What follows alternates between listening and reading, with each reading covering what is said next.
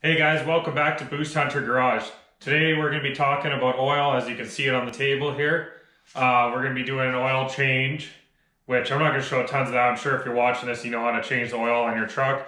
We're just going to talk a little bit of about oil, and we're going to be doing an oil sample test. So I guess we'll start with that. Just got to fill this up. I had ordered it, I believe through Amsoil Canada is who I just had ordered this through. I got it just out of curiosity. I wanted to try it out. And also the truck does have over 300,000 miles on it. So I thought, give her a try. I've never done this before.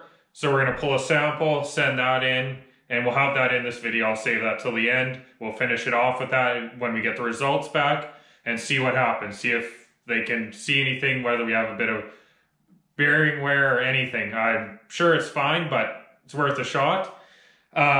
So to do this, originally I was thinking you just, as I was dumping the oil at the bottom of the pan, I was just gonna stick this under and scoop it up.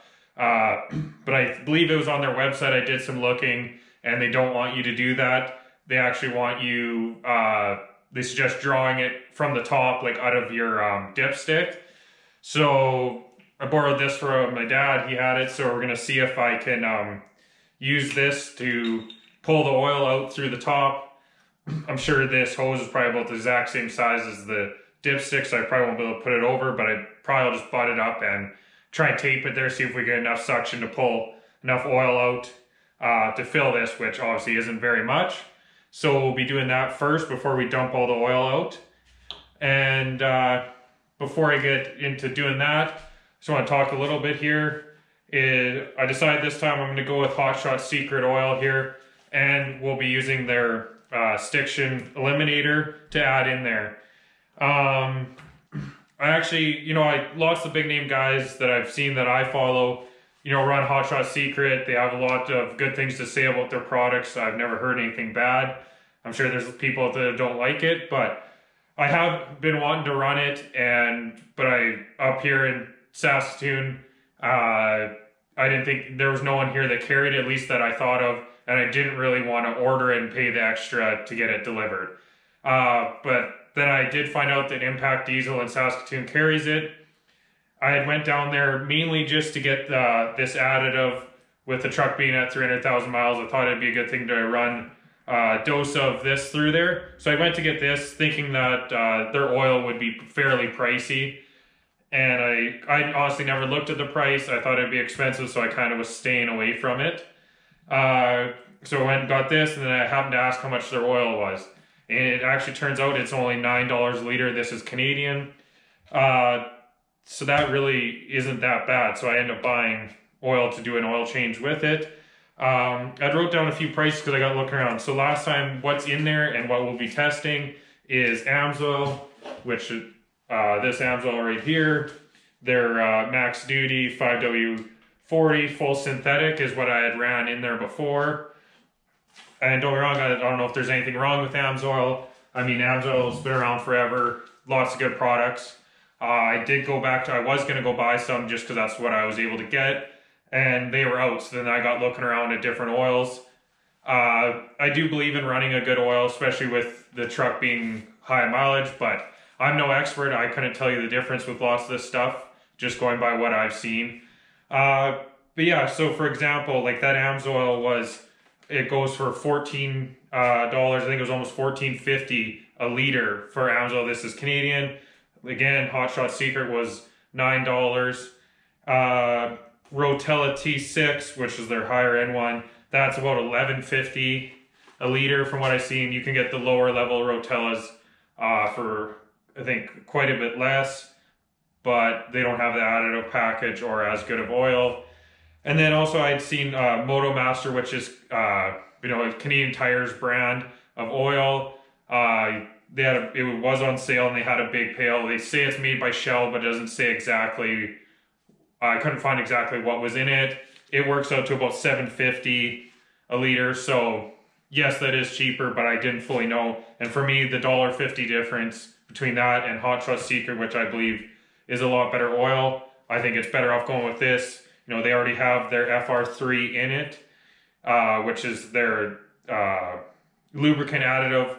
Some, like lots of guys run. I was just gonna run that, but because this stiction is a little bit different, kind of cleans it a bit. So I was running that a dose, and then after I was planning on running FR3. But I think for now on, I'll most likely just run this, and it already has the additive in it.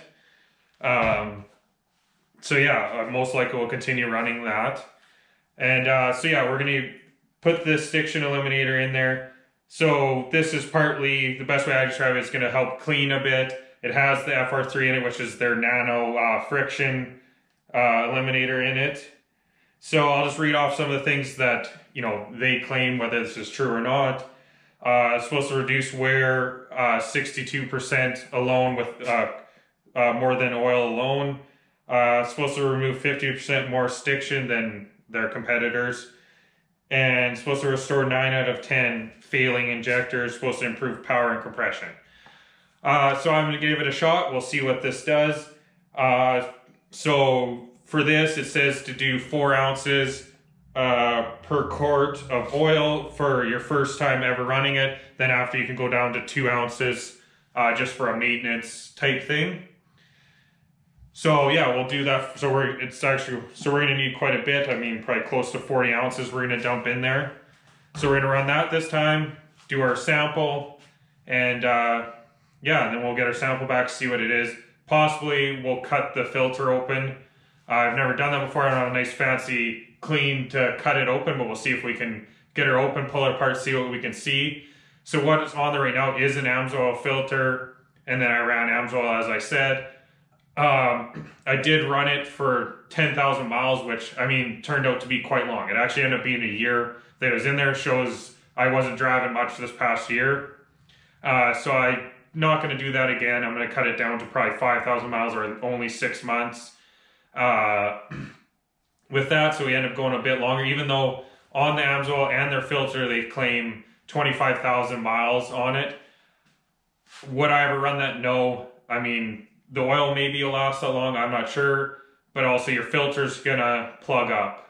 I don't think it can carry that much debris out of there, especially on a high mileage motor that's got some wear. And speaking of that, I would like to install a bypass filter on this truck. So that's something we're gonna do ahead of time, or down the road, sorry. We're gonna do that. So we'll get to that. And yeah, hit me up in the comments. Let me know what kind of oil you run, what you find works best, and kind of how long you run your oil for. So we're gonna get out to the truck here. I don't want this to be too long, and we're gonna pull this sample out and get the oil swapped out. Okay, so this did not work. It didn't want to draw it out, which I kind of had it, wasn't sure if it was gonna work, just too far distance to draw. So this didn't work. And I know you're supposed to take it out of the top, but sometimes it's just the way the cookie crumbles. So it didn't work that way. So I just started dumping the oil out of the bottom of the pan and let it flow for a little bit. And about halfway through, I just quickly dipped this clean container under there and got us a little sample of oil here. So I'm gonna dump it in here, hopefully without making a mess. I'll let you guys watch and so you can laugh at me here. But hopefully this works out. I thought at least if I didn't take it right off the hop in case there was some kind of debris sitting at the bottom of the pan, that we didn't scoop that up at least. Holy, poured it without even getting a drop on the side, it looks like, just on my fingers. So there we go, we got that. We will get the labels all filled out and get that sent off.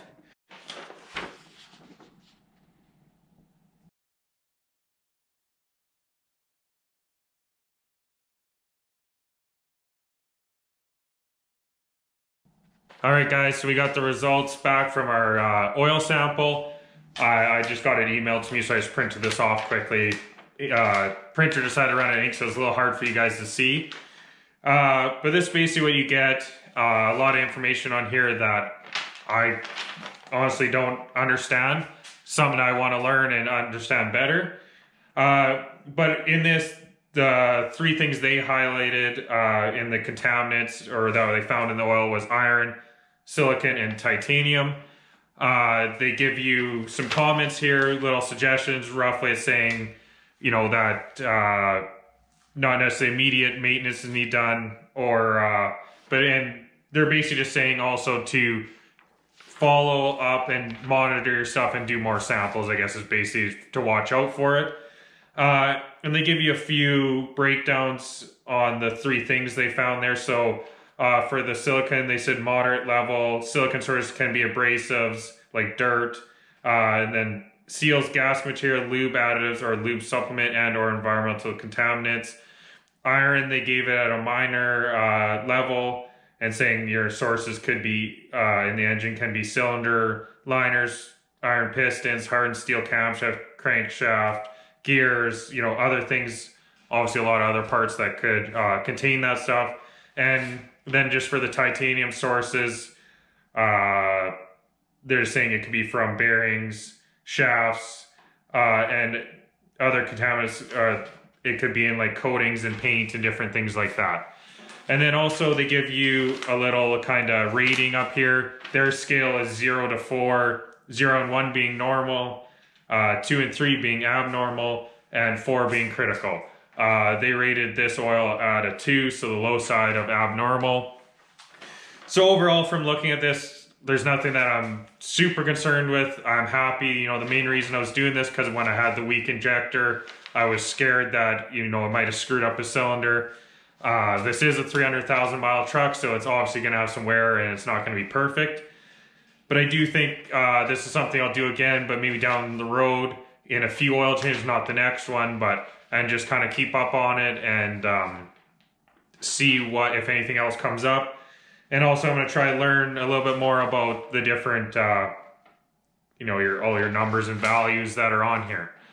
I had said I was maybe going to check the filter, cut it open. I decided not to do that. I mean, after the results here, I don't think we're going to see much in there. And I keep forgetting to bring home my big copper cutters from work, which would work good to cut that cleanly. I don't want to cut it open with something that's going to just dump debris into the filter. But overall, I think we're going to end this video off here. Thanks a lot for watching. Like I said before, hit me up in the comments, kind of let me know what you use or kind of mileage that you go with. And thanks a lot for watching. Like, subscribe.